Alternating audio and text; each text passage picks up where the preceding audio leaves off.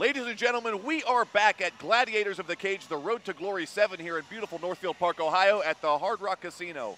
I'm Grant Berger, and with me is Charlie Smith. Say hello, Charlie. Hello. We just finished our last fight, David Shim versus Jarvis, and it was a very, very good fight. I would say that was a beautiful knockout. That was the first knockout that we had tonight.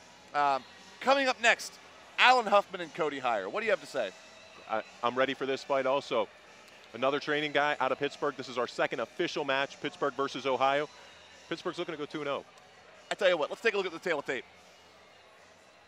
We've got Cody Hier, 26 years of age, 5 feet 6 inches tall, weighing in at 145 pounds. He's got a 500 record of 1-1.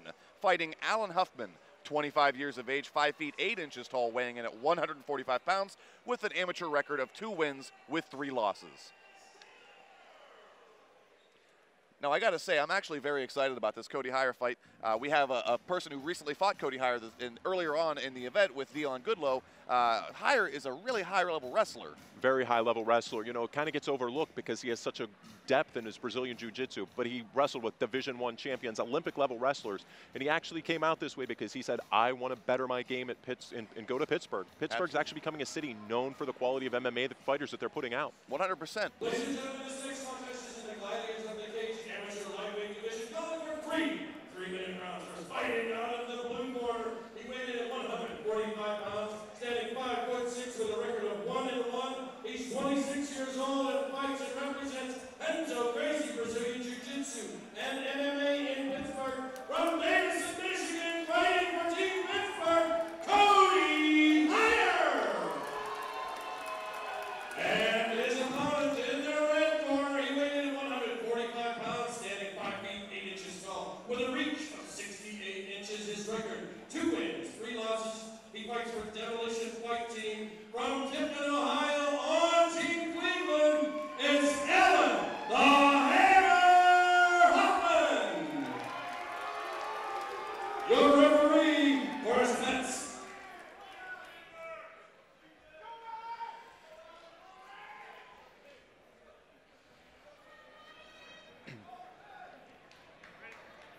And here we go.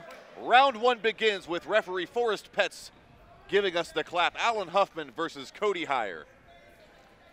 Huffman taking center cage right off the bat. Yeah, feeling out process begins. Huffman wastes no time. Now, we all know it's not a big secret right now what Cody Hier wants to do. It appears he wants to wrestle. He wants to get him down and he wants to beat him up. Could it be that Hier wants him in the center of the cage for that takedown? Well, absolutely, but Huffman's doing a really good job changing levels and working that jab. He wants to keep him at bay. He wants Hier to come and shoot from a far distance, and that's exactly what he's doing. And Hier's looking to slip under that and close the distance. So there's a lot of strategy going on here.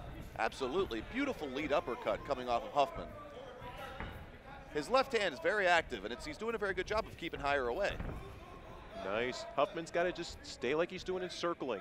He's now trying to stand in front, just change levels and circle. I think it's the game plan he's looking to implement. Huffman circling and circling and eating a nice jab. So it looks like Hier's finally trying to get his rhythm and he's starting to get his distancing. Now, I have to say, I've noticed that Alan Huffman has thrown about 4 or 5 straight left hands to the belly. I would not be surprised if he was looking to set up a big bomb of a right hand off of that. Yeah, and really no one's utilizing the leg kicks yet. Nice, good slip. Both fighters ducking under some punches there. Cody Hier looking patient, looking like he's circling in. He's closing the distance. He's moving forward. Good job by Huffman, though, to change levels and throw that body shot just to keep him guessing. Absolutely. He's really doing a great job hitting the body. He's landing almost all of those that he throws. And there comes the straight 1-2. Yeah, that's what I've been waiting. Oh, good shot. Good exchange by Hier. He's looking, it seems like he's trying to pick that one shot and then follow up with it. I have to say, early on in this first round, I'm being pretty impressed by Alan Huffman. He's got some very stiff punches. Yeah, I'd like to see him follow it up with a 1-2-3. There you go. There's the 1-2. Great job by Hier getting away from it. Another exchange. Huffman with a 2-inch height and reach advantage over Hier. Not much of a thing here, though, I would say. Huffman can't get out of his game plan. He started off this fight by really kind of controlling the pace, and he doesn't want to start chasing Hier. That's what Hier's waiting for, so he can change levels and get that takedown, Grant. Absolutely. There's the first leg kick that we saw of the fight. Huffman appears to have a bit of blood trickling out of his nose, but much ado about nothing, in my opinion. Really surprised that Hier hasn't even went for that big takedown. But it looks like he's really relaxed and looking for that one perfect shot. Hier looking content to stand and trade. 10 seconds left, another good leg, caught the leg kick. Now he's gonna drive back. Can he get the takedown? He could possibly steal the round away with this takedown. Good job by Huffman with underhooks, and the round ends. Uneventful first round is in the books between Alan Huffman and Cody Hier. No doubt they were both looking to get their game plan and their rhythm going. You know, I'd have to say, it looked like both fighters were just in the middle of a feeling out process. They both know what they're coming to the table with. They're both ready for each other's moves. And I also want to point out once more, Mike Wilkins in the Stout Training Center team are facing their opponent away from, or their fighter away from the opponent in the cage. Yeah, you know what? That's a great strategy because in amateur MMA, you're only allowed to have one guy in the cage with you. So what they're doing is turning the stool around so the second coach can talk to him also. So now you hear both people and you can focus on your guy. Smart move, and it's something that I think more fighters should do. Real men of genius, Charlie, real men of genius. Mike Wilkins giving some advice to his fighter. Remember how the last fight went, though, you know, with another stout-trained fighter. It went to that third round, and that's where that third round, the domination started coming over. And some would maybe say he stole that fight because of that third round, winning that split decision. So it seems they don't get rattled in these situations, Grant, that they just persevere and keep pushing through. You know, for these kind of guys, you get a guy who's at a high enough level of fighting, and he's done this for long enough, it's just another day in the office. And I think that may be what they're trying to attain over at Stout Training Center. Very impressive. All the way around.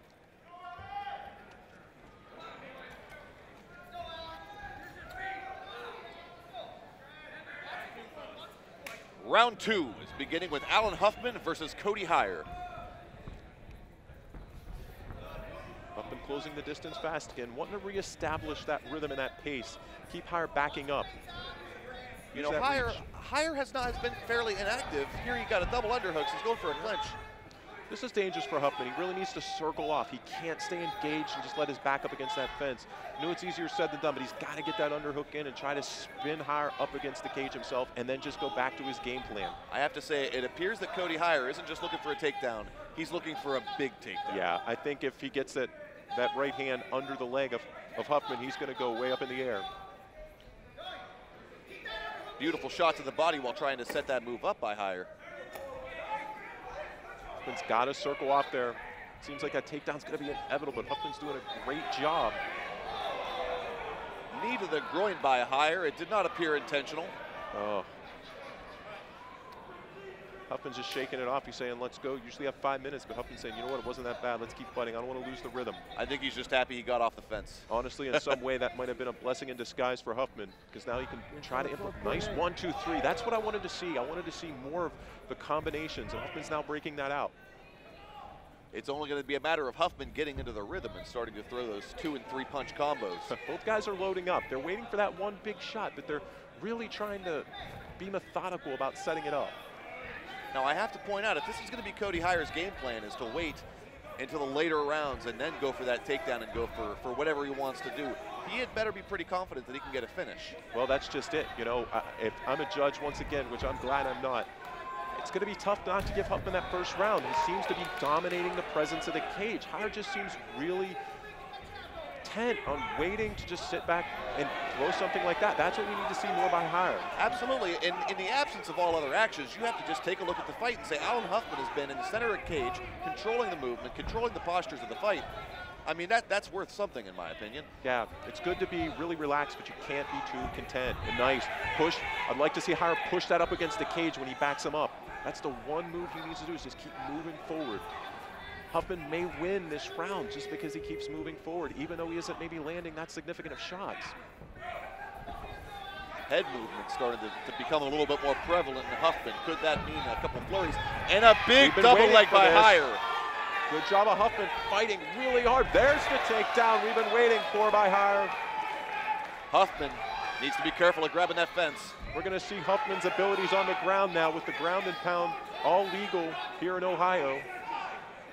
I would say Alan Huffman's doing a really good job of holding on to Cody Hier right now, especially with 10 seconds left in the round. And that's a big takedown at the end of the round. So how are the judges going to see that? Good job by both fighters.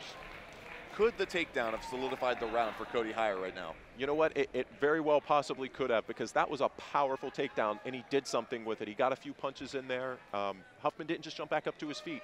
Absolutely. Like I said, in the absence of action, you have to look at what's happened already, and there wasn't a whole lot of exchanges going on there in the second round. Hier did get the takedown, and he was attempting a lot of takedowns. Yeah, definitely so. If I'm the guy's corners right now, I'm telling them, this is your round. This fight could go either way. That could easily be split 50-50.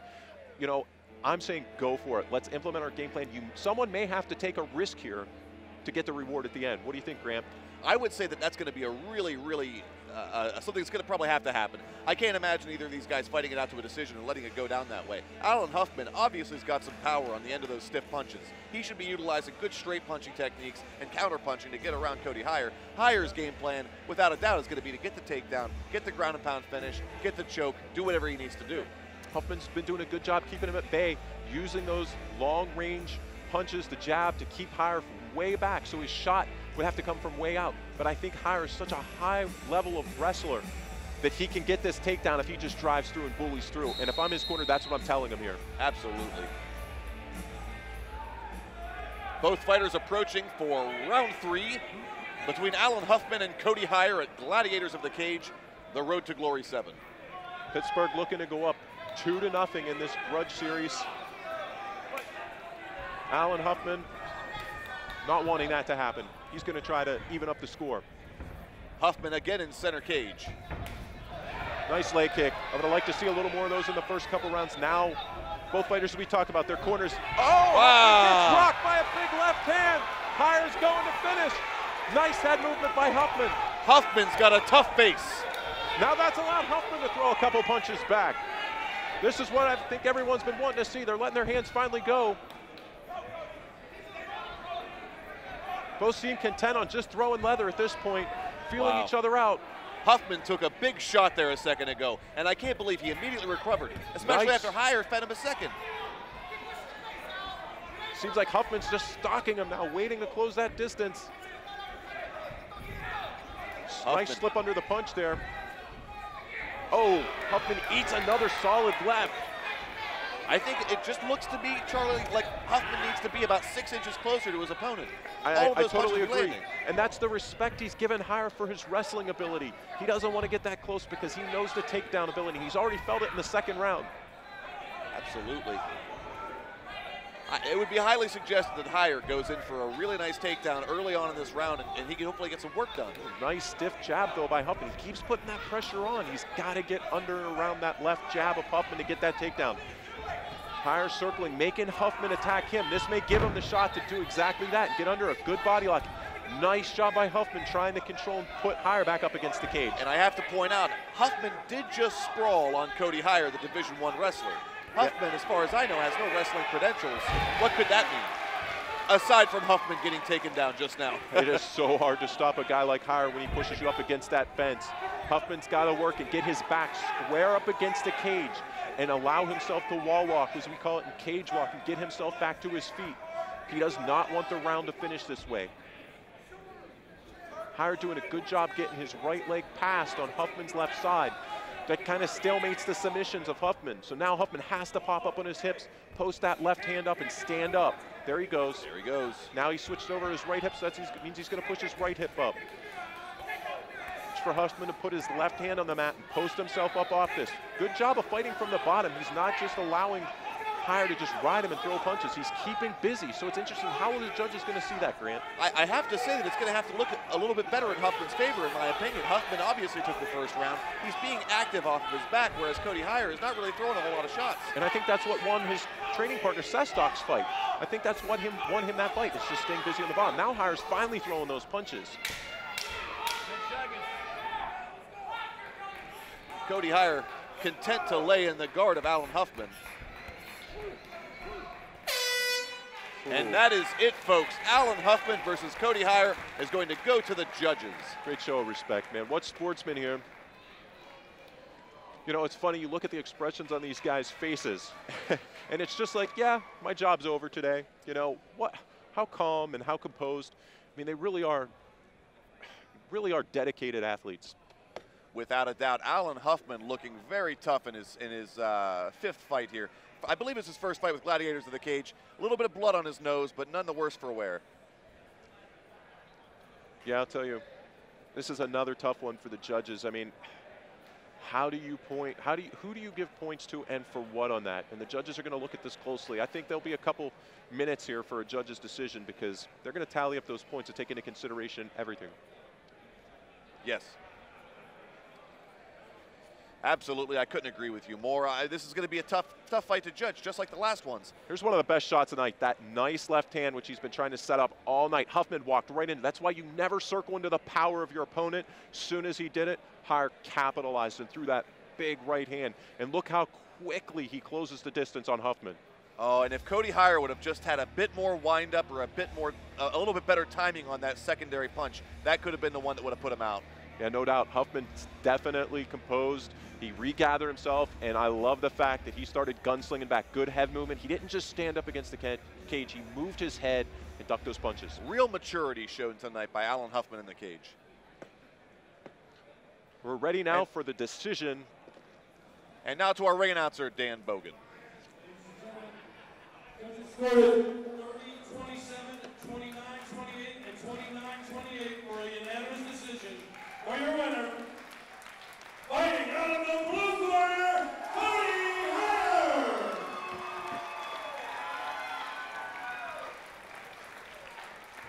Cody, I have a question for you. As a casual observer, I would have expected more ground and pound out of you. You did a lot of stand-up fighting. Was that the way you planned it, or were you just looking to pick your opportunity to take it to the ground? I mean, I was definitely looking to pick my opportunity, but I felt pretty confident on the feet, so I decided to try to keep it there. I'm glad I'm not one of the judges. That was a tough fight to call. Is there anyone you'd like to thank? All my coaches at Henzo Gracie Pittsburgh, everyone that sit there and grinds with me week in and week out, helping me get here. Let's hear it one more time for your winner, Cody Hier!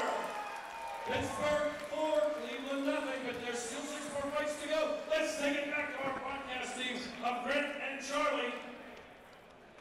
Well, there you have it, folks. We were just saying it's going to be a very difficult decision for the judges, and I'm not so sure how everybody feels about that decision, but it is what it is. Cody Hier takes the win. You know what? That's a close one. Once again, we're sitting up here. We see things, and the judges see something else sometimes. But I don't know. I'm not uncomfortable with that decision. You know, it seems like both guys really tried to implement their game plan. I think it was those takedowns by Hier that really just made the finish. I would say it would be the takedowns by Hier, and I would say that Alan Huffman may have had a better game as far as the stiff punches and keeping him at distance, but Hier did land that gigantic right hand. He landed 2 gigantic right hands. That could have pulled him the W. I think that's really probably what pushed it over the edge. The takedowns really helped the cage domination, but those big shots, when you knock a guy down and you rock a guy, it sends a message to the judges, and I think that's what happened. It does, and not only did he knock him down, he knocked him down and he followed on and tried to get the finish, and that's commendable in and of itself. Now a word from our sponsors.